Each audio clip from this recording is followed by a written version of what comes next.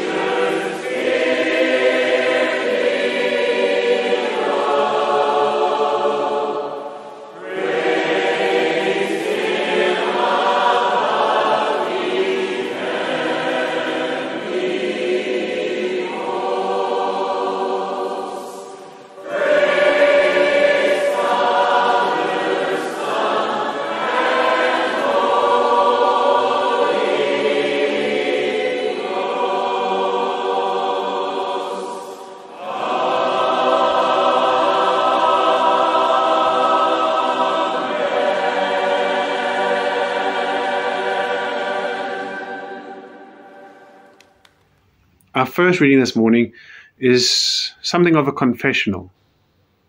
So I'll read from 2 Corinthians from verse 2. I know a person in Christ who 14 years ago was caught up in the third heaven. Whether in the body or out of the body, I do not know. God knows. And I know that such a person, whether in the body or out of the body, I do not know. God knows. Was caught up in paradise and heard things that are not to be told, that no mortal is permitted to repeat. On behalf of such a one, I will boast. But on my own behalf, I will not boast, except of my weakness.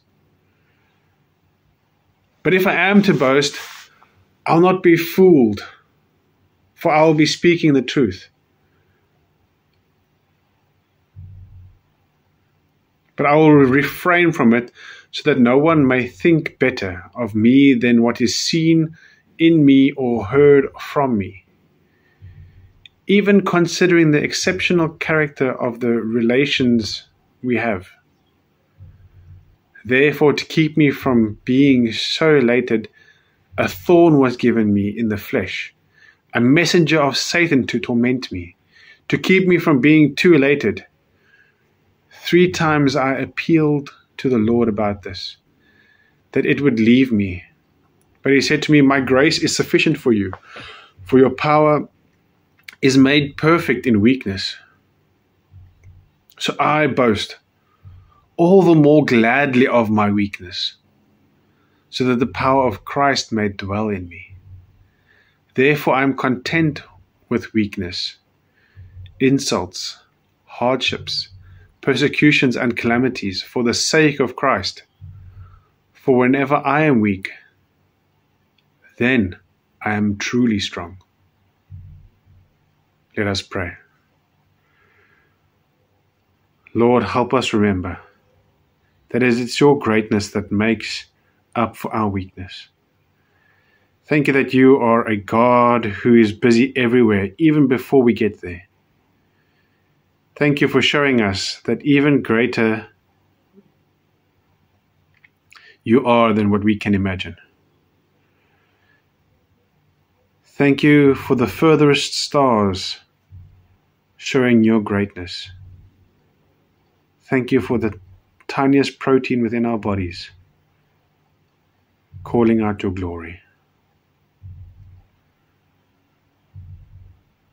Thank you for making us aware of our faults, Lord, that we can come before you and pray of our shortcomings. Yes, we know we're not perfect people. We do think of the negative. We do hide away from our jobs and responsibilities.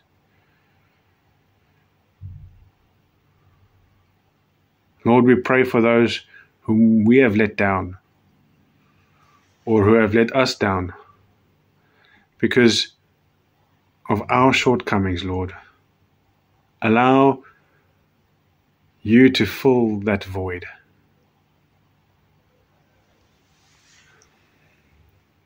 Make us people that can acknowledge that we are weak, Lord, and that we are actually capable to do more when you are acting in our lives. God, help us find the places where we have the weaknesses so that we can see your glory. Allow us to use those spaces to serve others, and that we'll be given a chance to bring your love into the world this way. Thank you that we know that you provide for us, and that is why we can pray as you taught us, with our Father, who art in heaven. Hallowed be thy name. Thy kingdom come, thy will be done, on earth as it is in heaven. Give us this day our daily bread, and forgive us our trespasses, as we forgive those who trespass against us. And lead us not into temptation, but deliver us from evil. For thine is the kingdom, the power, and the glory, forever and ever. Amen.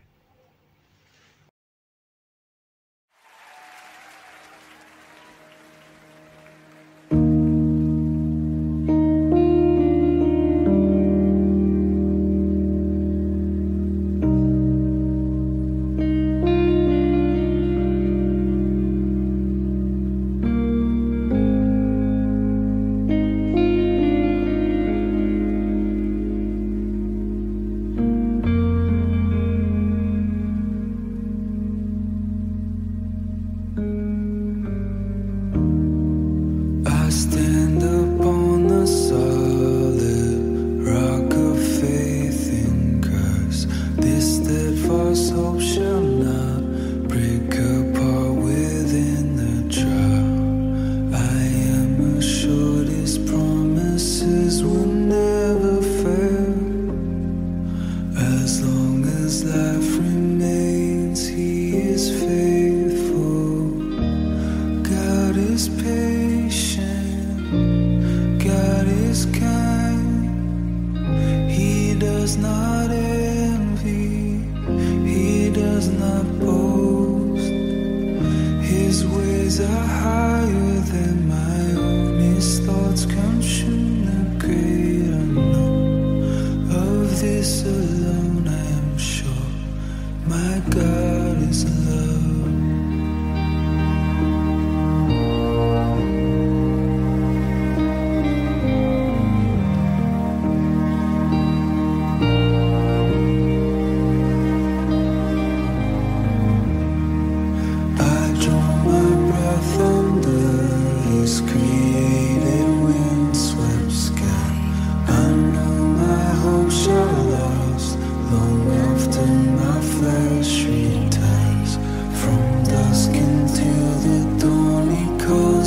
Children home, His righteous love outlasts generations.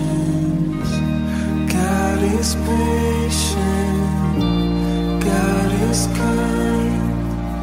He does not envy, He does not boast. His ways are higher than my own, His thoughts control the great. This alone I am sure, my God is love.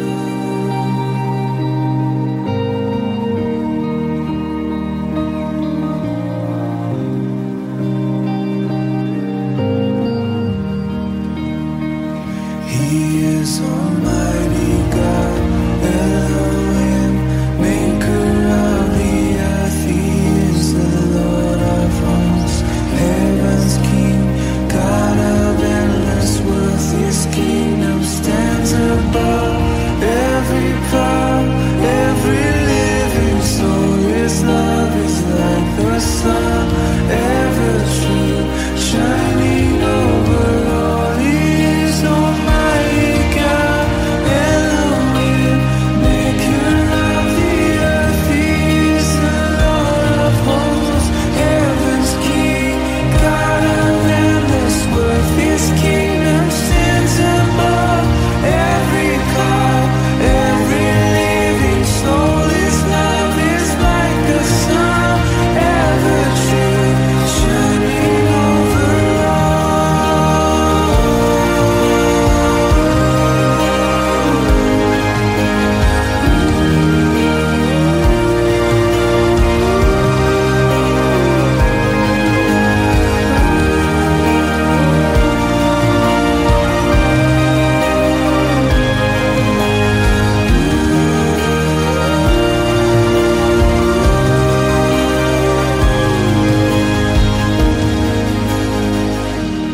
God is patient, God is kind.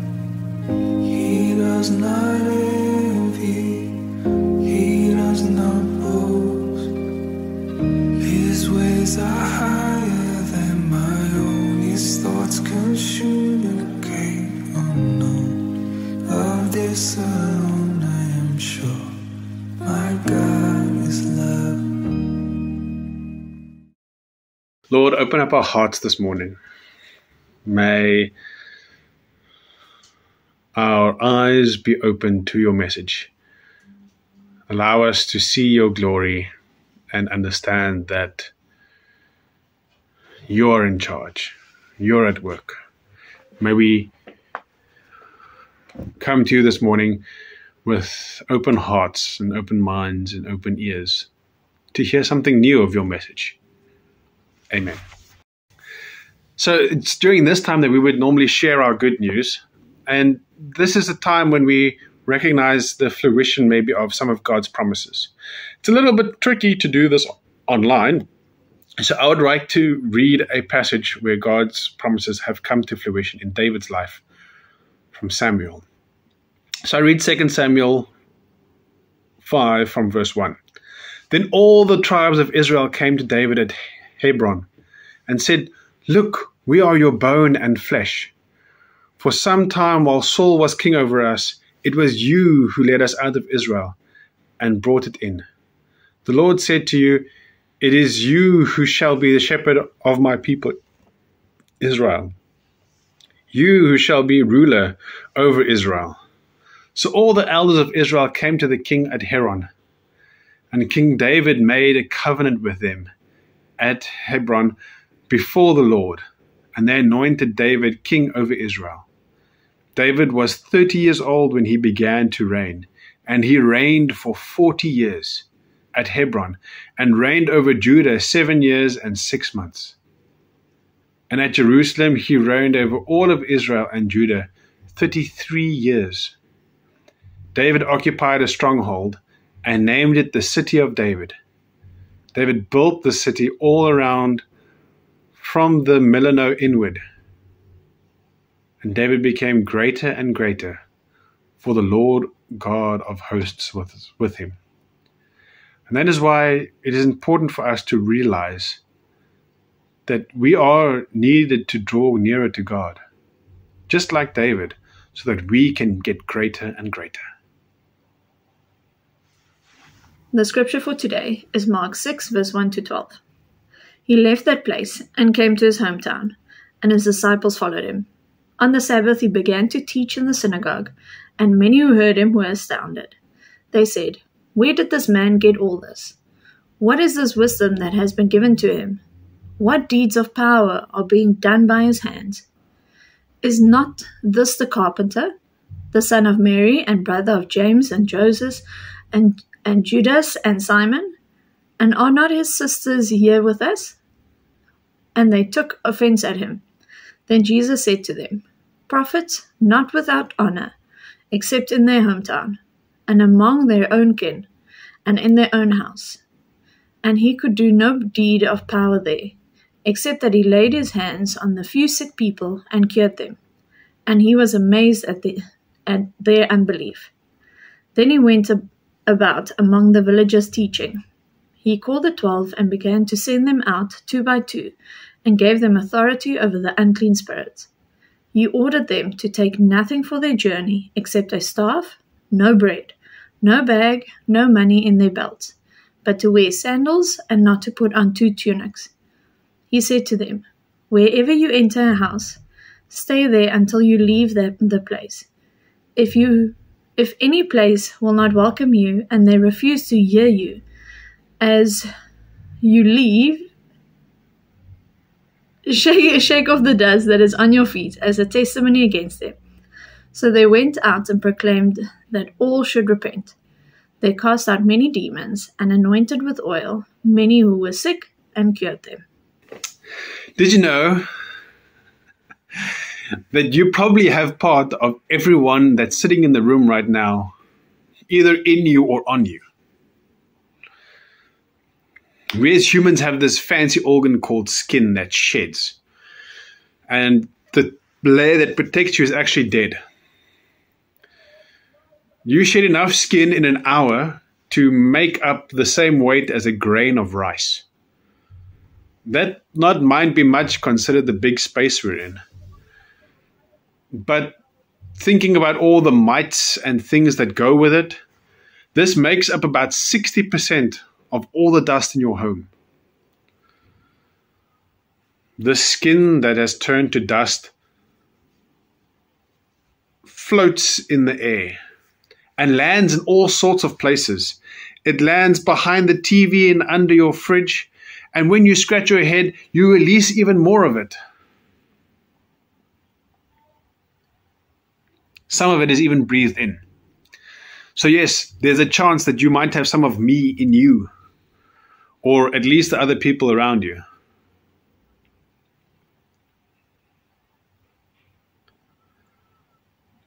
And sometimes we really try hard to see ourselves in the people around us. Sometimes we dislike seeing ourselves in others, or other times we're so focused in trying to find ourselves in others that that's all we focus on. But we need to remember we're all made differently for a reason. And we're all rubbing off on each other. And that's what this text is here to say to us today. It can be divided into two separate sections. And these two sections are vital for our message today. The first section, we find Jesus being back home with his people. But clearly his relatives are not really as comfortably at home with him as Jesus would expect. The people we would assume to be the most receptive of Jesus' words are probably the ones who reject him the second most. Those who were amazed at his teachings as a child are now astounded, not at his words or works, but that they can't recognize Jesus. He was one of them. He grew up in their neighborhood. He was with them. For this audience, this seems to be the greatest obstacle for them to receiving Jesus' teachings. It is the fact that they know who he was that stands in their way. In their astounded state, they ask questions of where, a what, and maybe a how, but never honestly asked who. For them, that question was settled. Jesus was one of them. Moreover, the way they spoke, is he not the carpenter, the son of Mary? Which is exceptionally derogatory in ancient Jewish traditions, because they exclude any reference to Joseph, and this might have been a direct insult to who Jesus was. It may be in reference to the illegitimacy of his conception in their eyes. It seems that here the ears of the townsfolk are more fixed on like gossip than the actual words of Jesus. It's almost like us being so fixated on the negative news in the outlets that we have today on SCBC and so.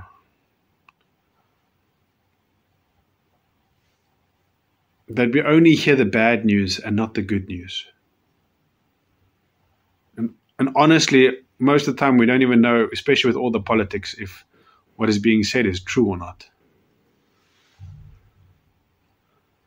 These people in Nazareth would then rather stick to their own conclusions about who Jesus was, rather than trust Jesus' own words. Their hesitancy to accept Jesus for who he was and ask, where did he get these messages from? And what is this wisdom given to him? Are both questions aimed at the source of Jesus' teachings. Because they know Jesus is getting his words from somewhere else, but they don't know where. But since they were so astonished at his teachings, it is safe to say that they know where he didn't get his teachings. He clearly didn't get it from his hometown, making it that there's no claim that these people can have saying, there's Jesus, that's my boy, I taught him everything he knows. Since Jesus didn't receive his teachings from them, they were not able to receive any of Jesus' teachings. It seems that they were not in a posture to receive. In fact, Mark lets us know that they took offense at him. It seems that their pride is offended. And is that not what keeps us from receiving Jesus as well sometimes? Do we not get offended when Jesus teaches us something that is different or a little bit out there? Who does Jesus, this person that I know, think he is? Does he think he's more important than me? Maybe we should think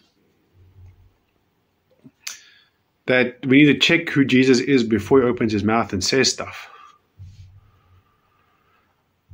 After all, we all know what is really true. We all got the rundown of what is meant to happen at the meeting, before the meeting, in the prayer room, with the inner circle before the sermon started, right? Sometimes we need to break open that mold and find out different things.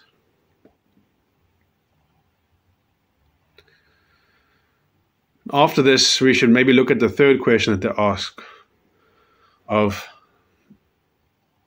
how are such mighty works done by his hands? This question actually challenges who Jesus was. And maybe for them, it has some reference back to the demonic powers that were spoken of in a little bit earlier in Mark.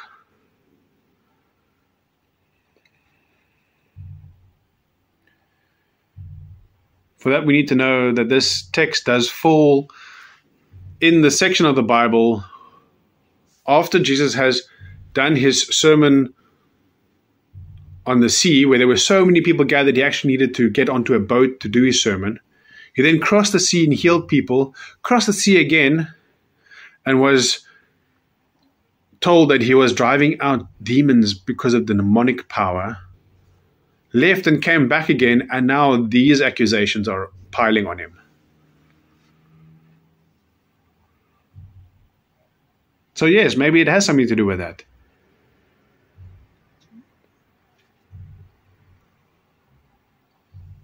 Maybe they thought if we don't know how these mighty works are done, then our trust in it might remain questionable. We want to know how things happen instead of praising the majesty of the things that made it happen. These questions seem to claim that Jesus needs to prove or explain himself, even in his hometown. How questions give us a sense of control. They wanted to understand and maybe control a little bit of what Jesus was doing.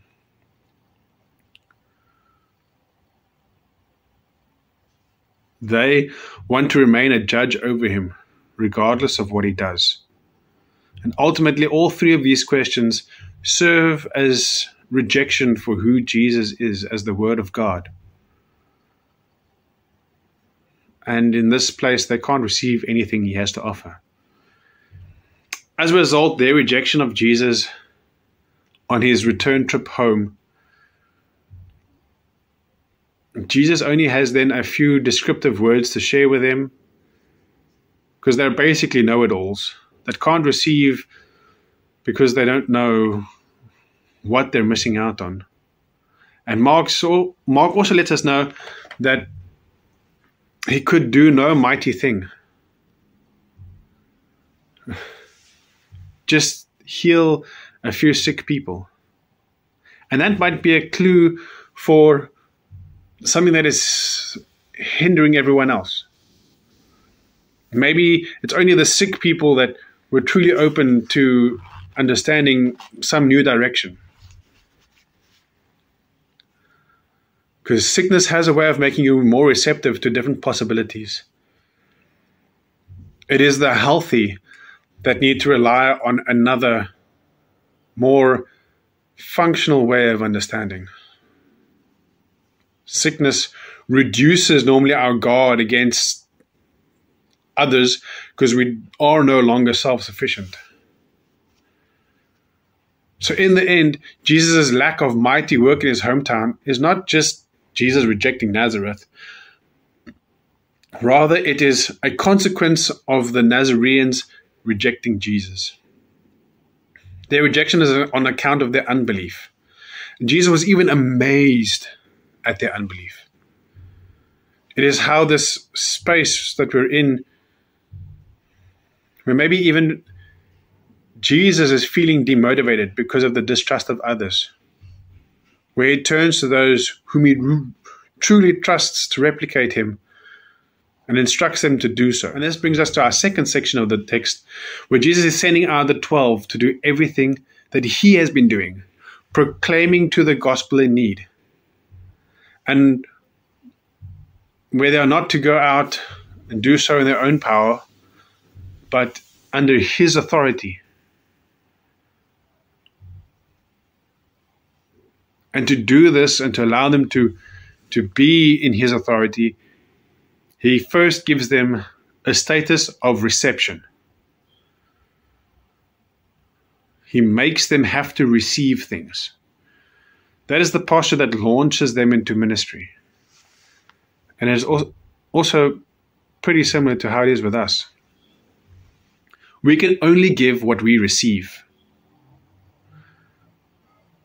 Today we're reading Mark's gospel only because he was one of the 12 who received this message and pass it on to others to receive it as well. This story certainly alludes to that future ministry in the early church. But notice how the posture of trusting and receiving is echoed in Jesus' charge to the disciples. They are to take nothing except the staff.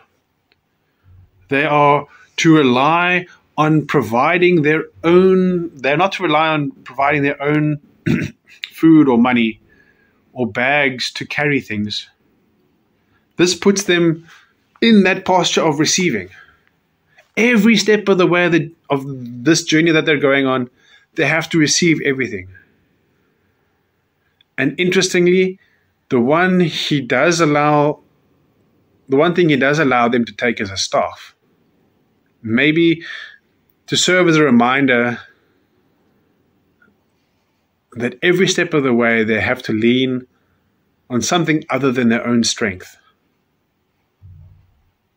and that the Lord will be their staff. Also, the 12 are told to respond in much the same way as Jesus did in his hometown upon being rejected. Jesus tells them that if any will not receive you, move on. And don't even take the weight of their dust with you, but rather shake the dust off. Don't let your own pride turn their rejection into a hindrance to not sharing the good news. Go and search for those that are in a posture of receiving to receive the message you have to give. Otherwise, you're just simply wasting your time. As a result of receiving Jesus' charge, they cast out many demons and anointed many with oil. Many who were sick were healed by them. I think Mark worked away many and twice on purpose, just to say how much work was done by them. Because there are many that the Father has made ready to receive the gospel. It is to those whom we must go, not the ones who are not yet ready to hear the gospel. As we go as receivers of God's grace, trusting him all the way. If we are rejected, oh well, that's the one thing that we don't need to receive is their rejection. But in those places we leave our dust. We're not to take their rejection, but rather let their rejection fuel us and move us forward to the next who is willing to receive. Because we do not know how God is working in their life. We are leaving behind a moment of ourselves that we do not know the impact of. We have done our part, and God works where we are, just as the ones who come to ruffle the feathers and shake up the dust.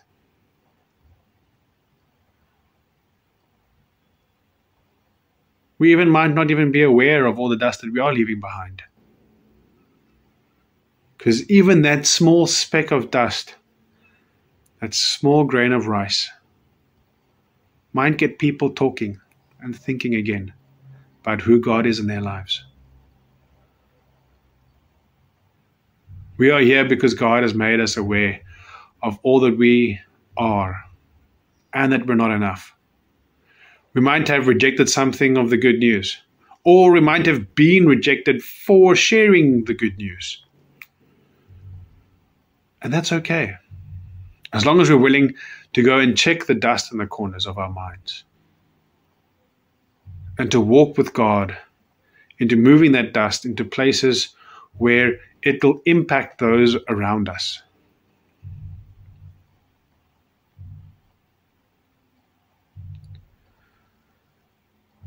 We get to move that dust and use it to create our own faith. Because we're not idle in the process. We need to go into the dark corners and kick up the dust of the impact that others have had in our lives, instead of just taking it for granted. And God can use that to create faith in anybody's mind. And it is in those small changes where even the smallest speck of dust God can use to bring anybody to faith.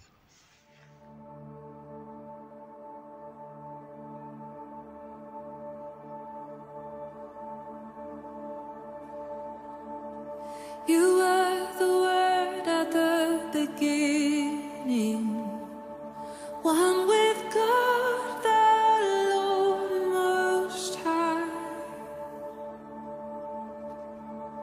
Your hidden glory in creation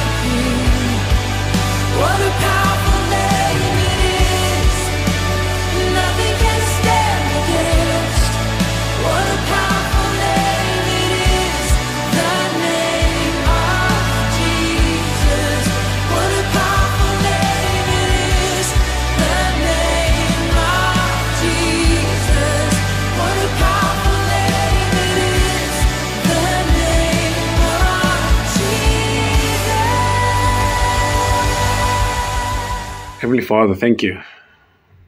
Thank you that sometimes we are the feather dusters to come and shake up the dust in other people's minds.